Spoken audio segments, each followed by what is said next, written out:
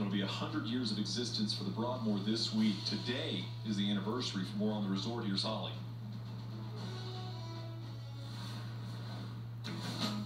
The Broadmoor is proud to host the 39th U.S. Senior Open during its centennial. Probably one of the most unexpected spots on the Broadmoor's historic East Course is what's called the Fish House. Just off the 6th green, it's home to an on-site fly fishing school where guests can learn the finer points of casting from a professional guide. And while you're at it, might as well catch some fish.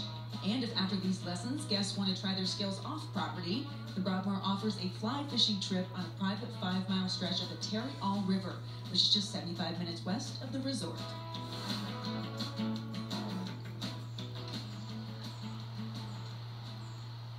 I already hawked that pond several times, driving by and walking it, and there's some nice fish in there.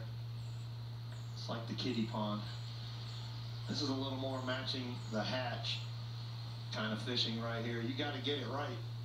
That trout, he's picky. That is absolutely beautiful.